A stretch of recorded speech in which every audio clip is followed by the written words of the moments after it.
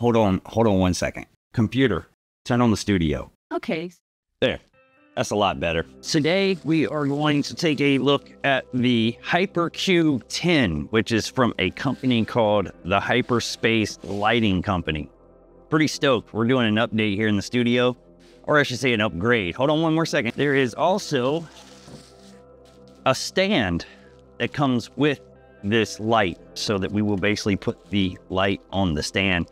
Maybe you've seen this, maybe you haven't. Stick around, let's check it out.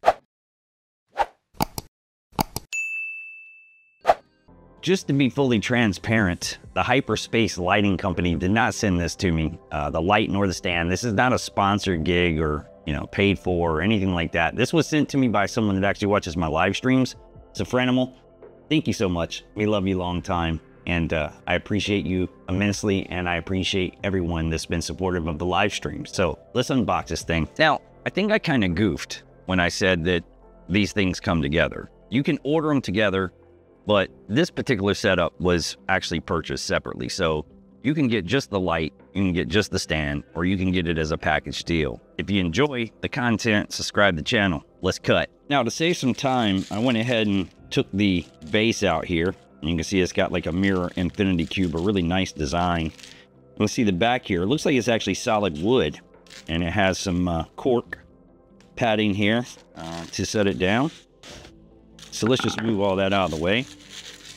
And it comes with these rods here. Pretty self-explanatory. You just want to basically put these in the holes.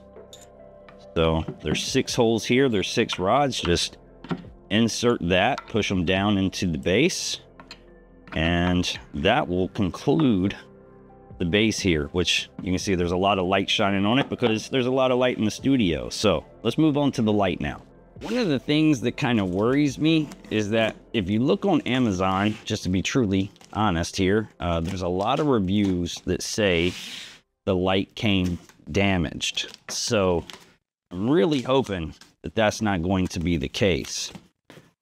So we have a manual here, which will sit to the side because who actually reads those?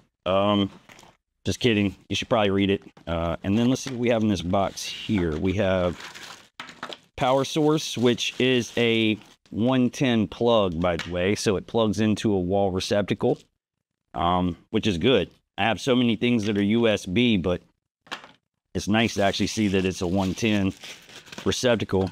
Let's see what else we have here. We have some kind of adapter. We'll set that out of the way for now. We got some, looks like it's packaged pretty well. There's a lot of this foam inside of the box, so I'm really hoping that the reviews online won't be accurate in my case. And here we have the light itself. So this is the 10. The HyperCube comes in and more of the foam here. So it looks like it was packaged to make it to you without harm.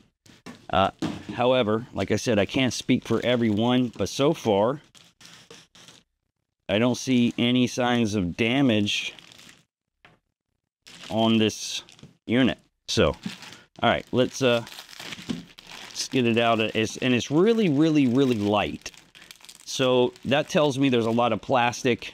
Maybe the plastic is thin, and that's why people had damage. Or it could just be that it was shipped and damaged by the shipping. But so far, I don't see anything that tells me this unit is damaged, so that's a plus. And just, you can tell it's really a lot of plastic. So a lot of people had like broken corners, things of that nature, but I think we're solid. Let's get this part and move ahead. Now that all the protective plastic is off of it, we basically want to take these pins. There's a pin connector here for your power switch. It goes directly to the cube itself. So you just want to line that up. Okay. Got a little piece, kind of tells you where to place it. Want to insert that in and then screw that together. So now the power switch is connected. I want to take the red tie off of here.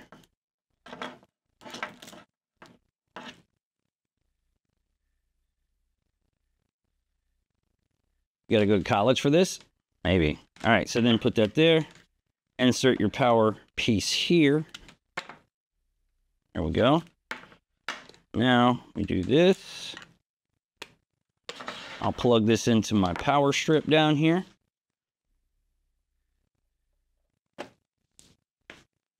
Uh-oh. We have a light that comes up. Uh-oh. We're powered up, baby. We are powered up. Let's see. Oh, Lord. There is an app that comes with this device. So we're going to download the app. Whoa. We're going to put it on the stand. I think the exposure might be... We're going to have to turn down the brightness of this thing for sure, because my cameras are all set to manual. So this light, as bright as it is, will just throw my cameras all off. But you can see it's powered. Oh my gosh, dude. Wait, that's crazy. That is crazy. All right, let me get the app on my phone and let's turn down the brightness a bit so you guys can see this better. 1 second. So now I have the app on my phone. Well, that light's not helping. But the app is really easy to install. And as you can see, I've got the brightness turned down a bit. You can get really bright with this thing. Now, again, my cameras are manual, so I got to turn it down to about maybe here. And you can see that that is pretty awesome. So let's get this on the stand. Let's figure out how the stand works. Okay, so maybe it's got to be like this. No. Hold on. Let's read the manual. Something I never do. Let's check this out. Kind of hard to see what is... Oh, okay. I see. I see. So it goes like this. Right? And then you want to have probably the cord side. So something to this effect. Maybe it's more like here. Ah, like this.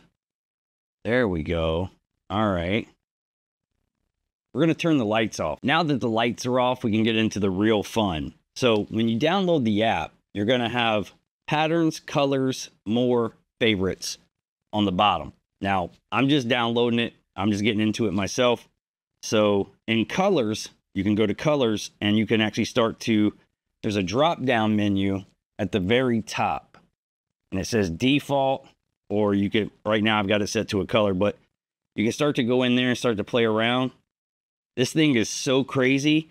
Like, when I'm standing here looking into it, it is definitely infinity. It just keeps going. It doesn't stop.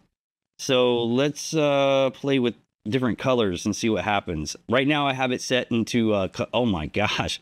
Right now, I have it set into kaleidoscope mode. You know, I don't know if you guys will be able to see this, but let's try this. Let me pick this up. Oh my gosh. It just goes and goes and goes and goes and goes, dude. So that is pretty cool. And then you just have to set it back like that. No, like something to this effect. You just got to play around with it. Obviously, it's it takes some engineering here, but all right. Let me get the app open again. Got my phone locked out, so let's try this one. Whoa! I'm telling you, this thing is pretty cool. Ocean. Let's see what ocean is. Nice. It's got like an aqua kind of color. Let's go spectral. Now, let's go back to patterns. Meditative just kind of makes it solid and just does some glowing stuff there, as you guys can see. And fixed pattern, stay on current. Breathing. Oh my gosh, there's more stuff here. Luminous ether. Whoa, dude. Dynamo. Let's change colors. Let's go back to colors and let's ultraviolet. Let's see what that looks like. Whoa. Okay. I kind of like that. Let's go back to luminous. There we go. More reds and greens and yellows. This, you could probably get lost in this thing and play with it for a long time. I don't know if there's a way to just have it kind of do its own thing and just go through all these return to mode. None. All right, let's try. There's so many different ones. Holy moly, man. Grand. All right. Hyperbolic manifold. Whoa. Okay, so then let's go to, I don't know, orbital loop. Jeez, man, this is crazy. All right, let's go to, oh my gosh, it's just running through all kind of colors. All right, you know what? Let's put it where I'm going to put it in the room so you guys will get an idea of what it looks like once it's actually where I think it should be. So let's do that. I'm personally thinking like right over here. We're going to move the HS. We're going to move the glass sign that I have there, and we're going to place it back there. Now, it should fit under the shelving. I hope so. So let's try it out.